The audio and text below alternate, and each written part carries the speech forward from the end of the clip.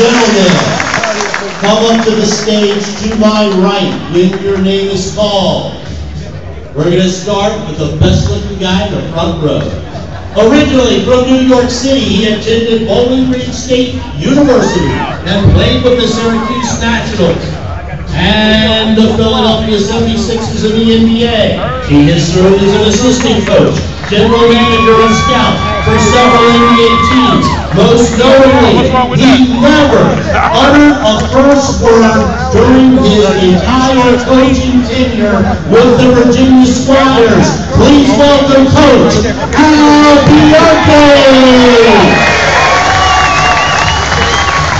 From Duquesne University, he played for the Squires, the Spirit of St. Louis, and the Kansas City Kings. He still listens to Led Zeppelin with his car windows down while he's driving. Please welcome Mike Barr. From Creighton University, the team enforcer, who made the Squires after several years in the NBA, a 1971 All-Star team representative. From the Squires, he still has a beanbag chair, shag carpet, and a waterbed at home. Here he is, Neil Johnson. From the University of Virginia, the ACC Basketball Player of the Year in 1972. He still has a poster of Farrah Fawcett in his bedroom. Please welcome Barry Parkhill.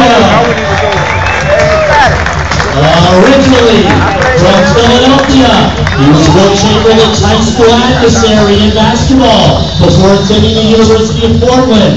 He followed up his NBA and ABA careers by being the head coach of the Detroit Pistons. He still can't decide if he likes the stylistic or the main ingredient better. But we love him. Please welcome Ray Chief Scott.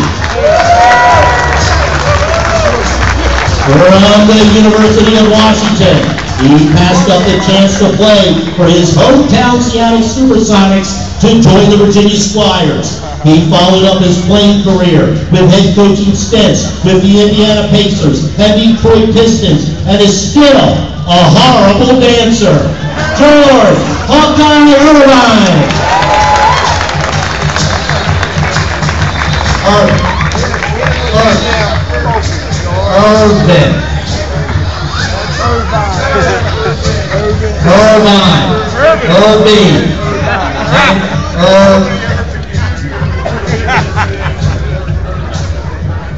And you're not a doctor.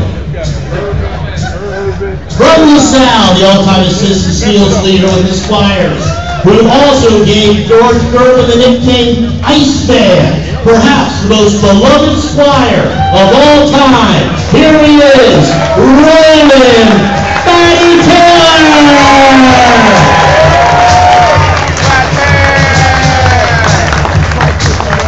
From Brigham Young University, the all-time Squires leader in games played, points, and rebounds. The 1974 Squires representative to the ABA All-Star team. He won championship with the Oakland Oaks and the New York Mets. His favorite movie is still Saturday Night Fever.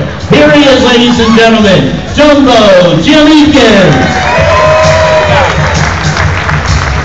From Old Dominion University, he quarterbacked the Portland Trail Blazers to a championship in 1977 and knows how to get to Portsmouth through both the downtown and the midtown tunnels.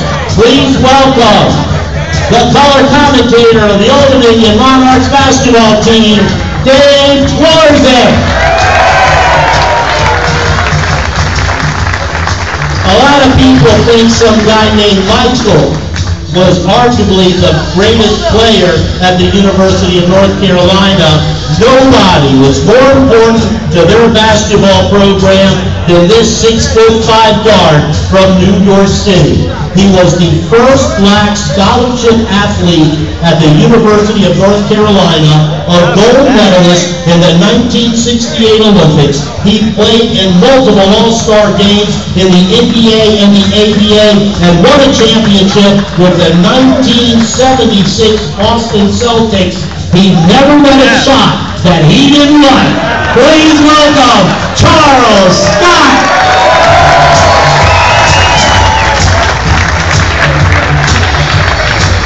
From Eastern Michigan, where he majored in sociology and minored in love. A Hall of Famer and one of the 50 greatest players in NBA history. His trademark move was the finger roll. He serves as an NBA ambassador to the world and continues his legacy by helping underprivileged children in San Antonio through the George Gervin Youth Center. Please welcome George the Iceman Erving.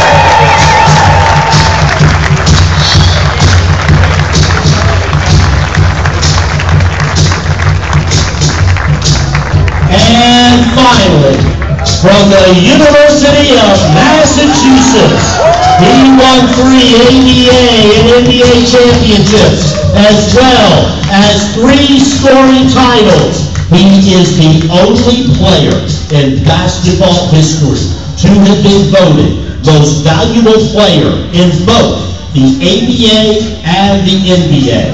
He's in the NBA Hall of Fame and was selected as one of the 50 greatest players in NBA history.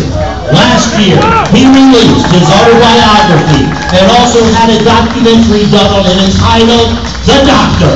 He occasionally breaks out the bell-bottoms and wide collared shirts when he's going out on the town, but not tonight. Ladies and gentlemen, let's give a big Hampton Roads welcome and return to Julius Erving.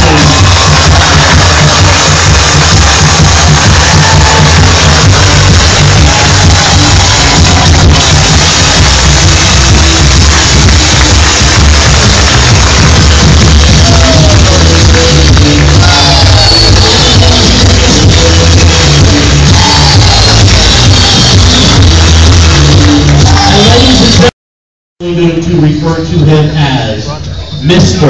Foreman.